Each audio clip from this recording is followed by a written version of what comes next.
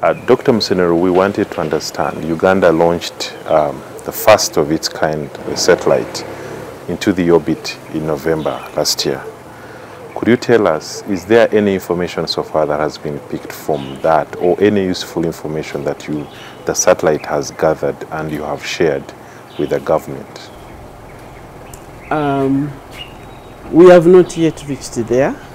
The satellite was deployed in space on the 2nd of December after the launch.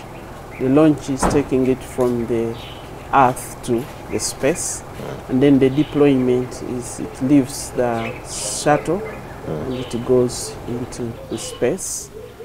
The plan was to first work with Japanese to optimize, and that is ongoing, and there's some equipment we need to finish our station, but we expect this month the team to start sitting at the station.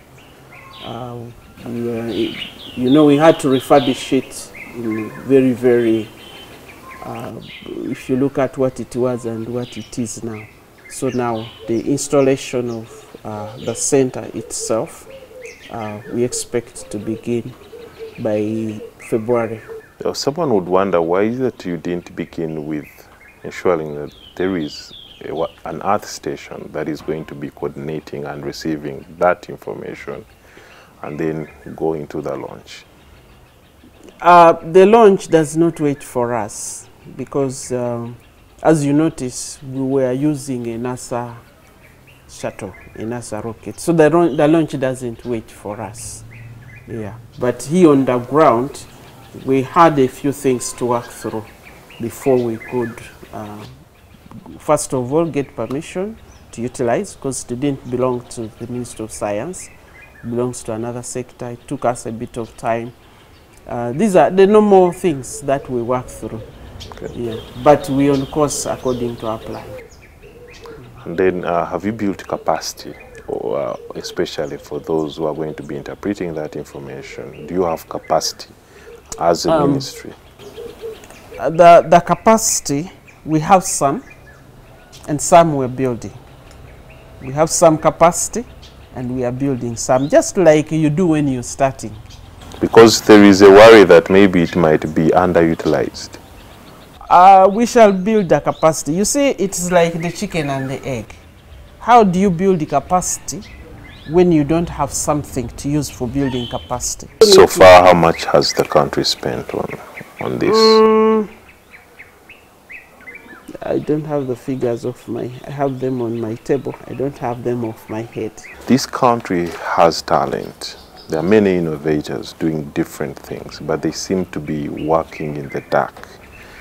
What is the ministry, your line ministry, doing to ensure that these innovators, their work doesn't go in vain?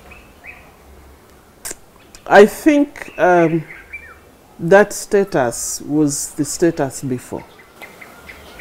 But over the past 1.5 years, we've done a lot of work to create a close linkage with innovators. We have visited and we have met and we have discussed with so many of the innovation hubs, but there are also innovators who are not in innovation hubs. So we have created think tanks. Now when we say think tank, sometimes people think about intellectuals. No. Yes, there are some think tanks where you have all those intellectuals, but we've created these platforms in the 8 industrial value chains. I just wanted to know how many of the innovators or the innovations that you have supported have already gotten patents? The issue of patents is in active discussion. There was sluggishness in the system and for us to refine. However, we are in active discussions now, and starting next month, we will be having a clinic. This month, actually, we just finished a conference with all the scientists. Sorry, we didn't invite you. We wanted to be able to speak our science.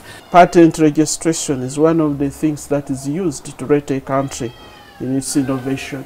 So this is already available, and in these 2 quarters of this financial year, it's one of our focus to make sure that all these innovators have the opportunity to register their patent.